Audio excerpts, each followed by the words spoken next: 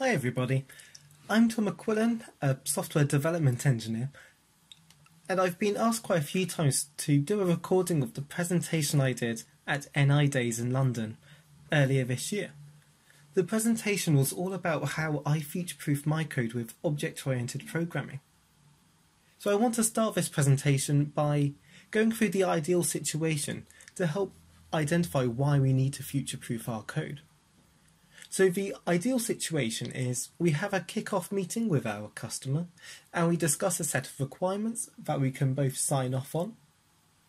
We can go away and design, develop, test and deploy the code. And then that results in a really happy customer. And if we have a happy customer, we're a happy developer. In fact, the customer is so happy with us that they come back to you and extend the requirements of the software. So you go away, you add the extra functionality or hardware support, and then you're left with a really happy and loyal customer. But in this simple 6-stage process, there's one key difficult area, and that is adding the extra functionality. Let's say we had a situation like this, where we wrote some code for an Agilent 34401 DMM or digital multimeter. You can see the code looks very nice and neat. There's good VI icons, there's good documentation, it's very well structured. However, your customer comes back to you and says, okay, the code looks great, but could you make it so I could use an NI 4081 DMM as well, which is a PXIe card? And because we want to please the customer, we say absolutely. But now it transforms our really well written code into a piece of code with lots of nested structures and actually changes our already tested and commissioned code.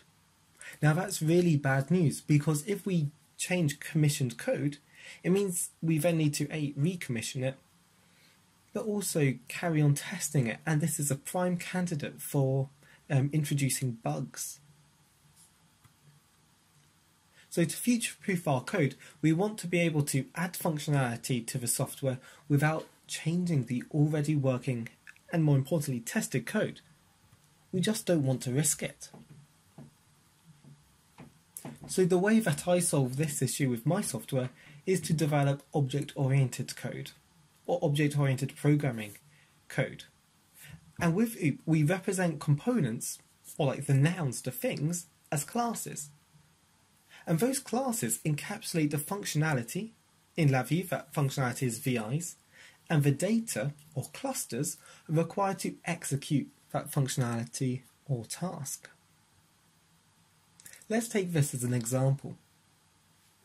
We've made the things, or the nouns, into classes. So now we have an Agilent class and a CSV class, where CSV is a type of file format.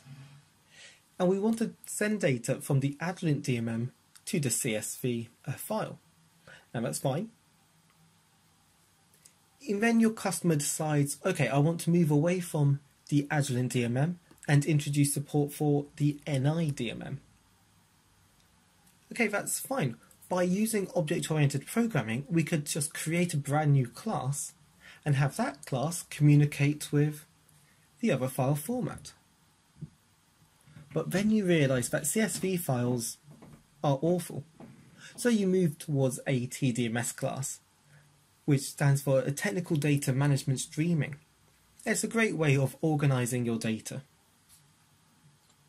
But you're still going to have some customers who are using the Agilent DMM. And so you'll end up with a situation where either the Agilent or NI DMM need to communicate with both the CSV class and the TDMS class. And object-oriented programming allows us to, well, do just that. The first pillar of OOP I want to share with you is encapsulation. So a class is a custom data type and the methods that interact with that data. So a class bundles the methods and the data together. So let's have a look at the screenshot on the board here. The custom data type is a DOM, or Document Object Model, and that's the type of reference used to interact with XML files. Some of the methods that use that reference are the following. So load XML file, create XML file, create root tag, delete tag, save and close file. Now the important thing I want to stress here is that class data is private, which means only the VIs in the class can access it. Now you might think that's a hindrance, but actually I know from experience, if there is a bug in your code, let's say there's a bug in writing data to an XML file, the only place in your code where you're writing to that file or reading from that file is in the class itself, because that's the only location where they have access to that private data. So we've created really debuggable code because the only place that bug could have occurred is in the class itself. Here we have an example of how we've encapsulated the functionality and the data that executes that functionality or helps us to. So here we've encapsulated this 3 invoke nodes, and they are using the private data to perform the functionality. With object-oriented programming, it lends itself very nicely to creating a very neat API. So you can see here that all of these functions appear like they belong together. And in fact, we could add those functions to the functions palette in LabVIEW. For more information on how to add functions to a palette, check out the VI Package Manager by JKI.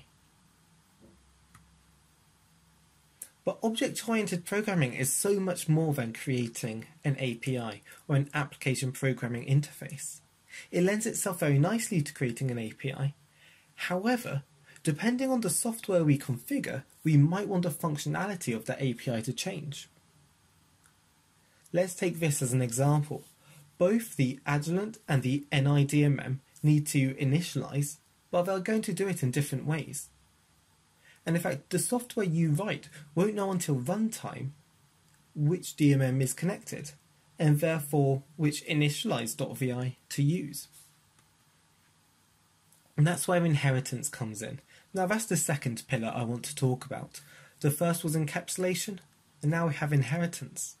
Inheritance allows child classes to reuse the data and methods of a base class. So let's say we had a base class called DMM and 2 child classes of adjoint and NI. The base class could have a placeholder initialize DMM .vi, then the child classes override that. So the child class may choose to override or append the functionality of the base class. Let's have a look at a different example. Here we have 3 classes, a camera class, a simulation class, and a webcam class. The base class, or the parent class, contains 4 methods, which are initialize camera, start acquisition, get image, and clean up camera. Those 4 methods are completely empty on their block diagram. They have no functionality. And they are dynamic dispatch methods. That means that the child classes of simulation and webcam, they can take those methods and override them. So simulation class is overriding getImage, and the functionality that getImage will do is load an image from file and display it on the screen. Whereas the webcam, that's decided to override all 4 methods because it actually needs to interact with the hardware. The data required to interact with that hardware is the IMACDX session reference, which you can see in the middle box of the webcam class. In the next video, I'm going to go through how we can actually create one of these classes.